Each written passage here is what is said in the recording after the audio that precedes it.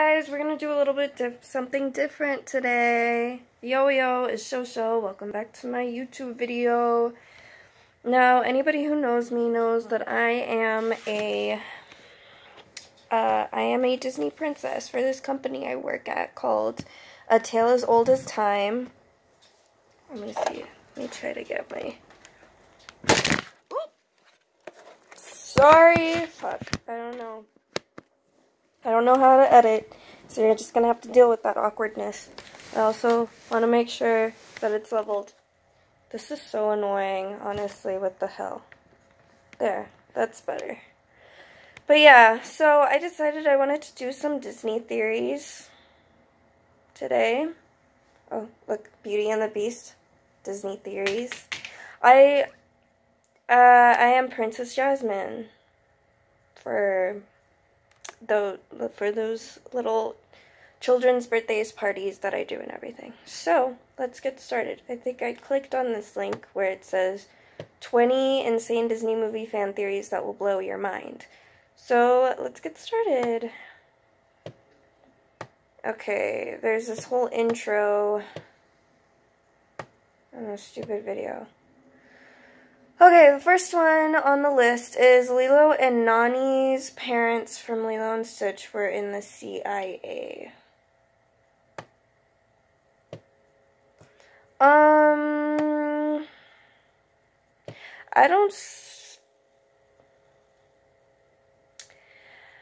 don't find that completely impossible, or what's the word, like, untrue. It is possible.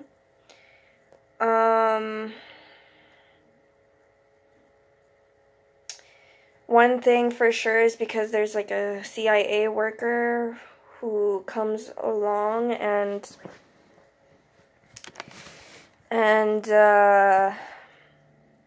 like watches them, and he impersonates himself as a social worker. Yeah, so it's not completely impossible. And I don't know.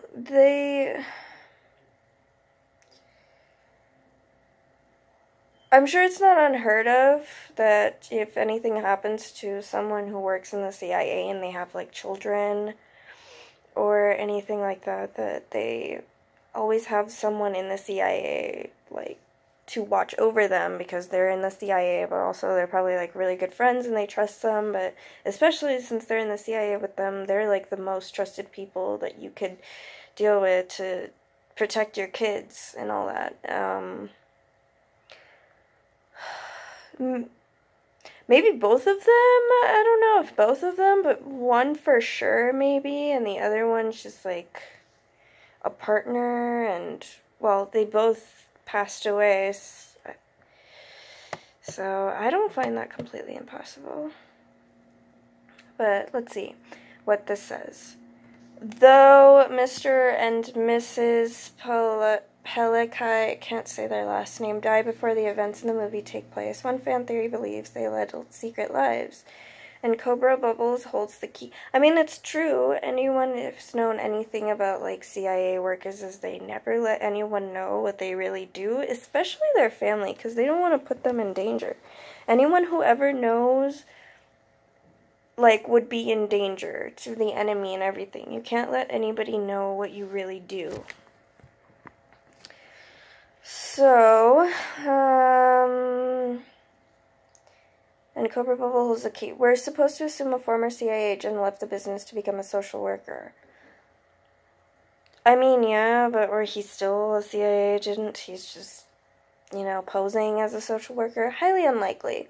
What's more likely is Cobra worked with either one of both Lilo and Nani's parents in the CIA, which would explain why he hasn't already yanked Lilo out from under Nani's care. That's another thing, too. And if you've seen the movie, like,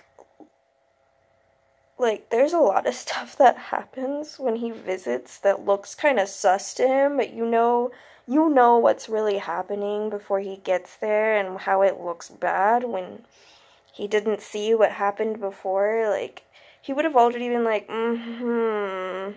wrote his little notes and then was like, I'm gonna take her away. Although He did try to do that, like, near the end when she was like, look, I already have this job, like, please don't take her away from me, like, I just came from an interview or whatever, like, but,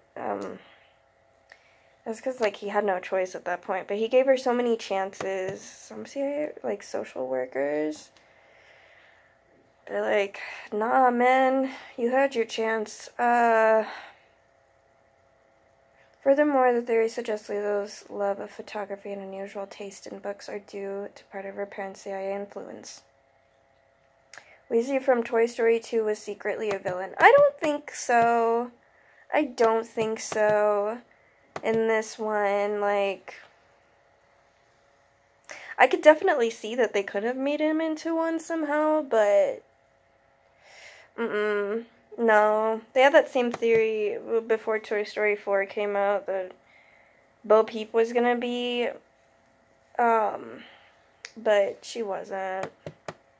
Let's see what they say. Wheezy the penguin, who Woody saves at the beginning of the movie, seems like a sweet guy, but is he really? According to one theory, Wheezy, forgotten on a shelf, probably became jealous.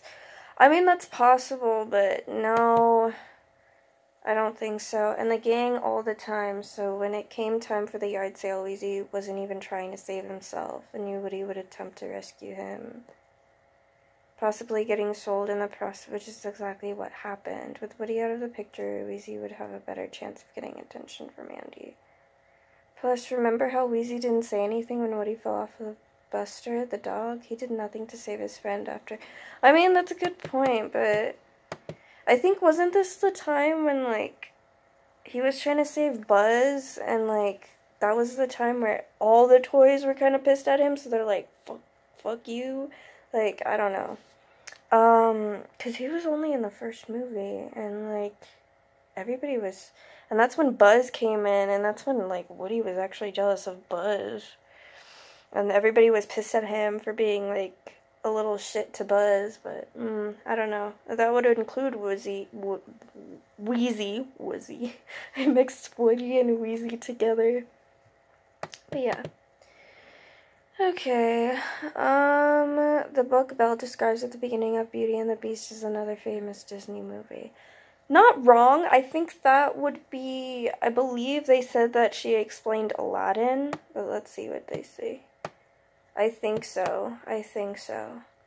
During the song, Belle, aka the tune the townspeople all sing about how weird Belle is. Belle describes her favorite far-off places, daring sword fights, magic spells, a princess in disguise, Aladdin. To one fan, this sounded like Aladdin, but another claimed it was Sleeping Beauty. My favorite, by the way, and being Princess Jasmine and all, but I really did love that story. Like, that's my favorite story. But another claimed it was Sleeping Beauty. Prince in disguise. I don't think it would be Sleeping Beauty, because they said a prince in disguise, and I don't think he ever was in disguise. She just didn't know who he was. But anyways, for starters, Aladdin is disguised as a prince, not the other way around. Prince Philip, however, is a prince in disguise, and Princess Aurora... Not really, though. She just doesn't know who he is when they meet. But I don't know. Mostly because she doesn't know he's a prince. Plus, we get a glimpse of the book when Belle reads it while sitting among the sheep, and it looks more like Sleeping... It does, but the way it's described, it seems like Aladdin. Maybe it's like a mixture of the two. Boo from Monsters, Inc. is the witch from Brave. I've heard of this theory. I don't know. I'm not even gonna read this one because it's like everybody's like kind of aware of like there's like a painting in the back that shows it looks like Boo. But anyways, Emily from Toy Story 2 is actually Annie's mom. I don't find this impossible to believe either, because like again they talk about like the hat that's connected to the same hat that Andy has, that this girl Emily, she has it along with, but I'm also not gonna read that one because it's like everybody's aware of this one. I don't want to read it. Tarzan's Jane is descended from Princess Belle. I've heard this one because of the way that they look like each other. Elsa and Anna are Rapunzel's cousins. Wedding, you see the background. I don't find that impossible either. The king and queen of Arendelle died on the way to Rapunzel's wedding. The whole thing with the ship and Little Mermaid being connected to it, yeah. Which Ariel may have found the sunken ship of the king and queen of Arendelle. Yeah. I'm just like passing by the ones that everybody's probably heard of. The king and queen survived the wreck and became Tarzan's parents.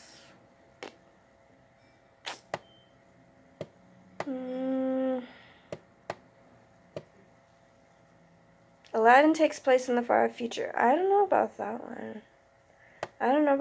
Let's see. The genie complains that 10,000 years will give you such a crick in the neck. But then he makes a bunch of modern-day pop culture references, including impressions of Arnold Schwarzenegger and Jack Nicholson. So unless the magic lamp has been sitting in front of the TV in the Cave of Wonders, we have to assume Aladdin takes place 10,000 years from now. Of course, there's one other possibility. Aladdin never happened at all.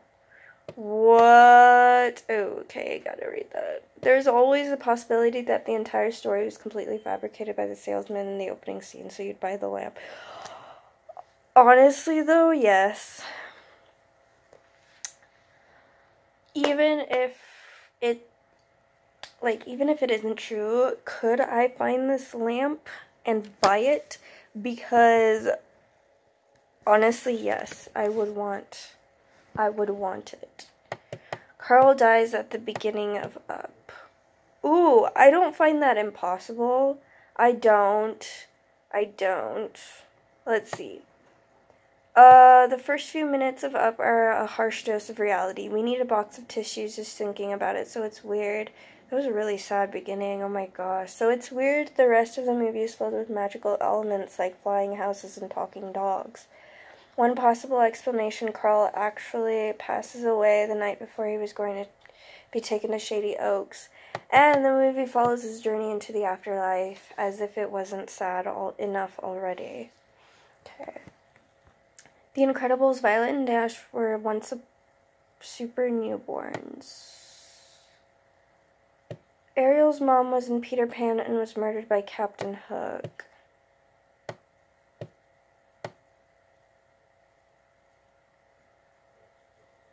I don't know.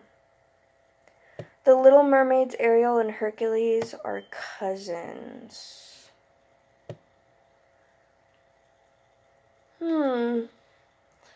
I don't know. Maybe. I mean, Greek gods, right? Anyone who studied Greek mythology would quickly realize how these two Disney characters are totally related. And the Little Mermaid, Ariel's father, is King Triton, who in Greek mythology is the son of Poseidon, god of the sea. This makes Poseidon Ariel's godfather. Greek mythology also dictates Poseidon is Zeus's brother, who in Greek... So, yeah, they'd be cousins, and Hercules is Hercules' father. This means King Triton and Hercules are first cousins, making Ariel and Hercules first cousins once removed. I believe it. Nemo didn't survive the attack that killed his mother and siblings. I don't find this to be true. I don't know, but let's see. I really do believe he was just the only fish that survived. And that's why, like, Marvin was like, Finding Nemo points to arguably one of the saddest Disney scenes of all time. There's so many. There's, you know, there's Mufasa dying. There's Nemo being able to survive amongst his other siblings. There's the Up at the beginning where Ellie already dies and he's like in full depression. So many. The coral of all eggs are attacked by a ferocious fish, leaving Nemo and Marlin the only survivors. How some fans believe Nemo never survived the attack in the movies. Just an allegory of Marlin's dealing with the stages of grief. I don't know, I think he really was the only one that survived, and like, Marlin's just like, you ain't going nowhere, okay? Because if you're gone, I literally have no one now. Not wanting Nemo to go to school, yelling at Nemo when he swims out too far, journeying across the ocean. That's denial, anger, bargaining, despair, seeing Nemo flush down the drain, acceptance, learning to finally let go of the past. Sven's mom was killed by ice harvesters, and Kristoff is wearing her pelt. I don't know. A scene in The Emperor's New Groove is actually one of the brutal human murder. I don't know. I don't understand that one.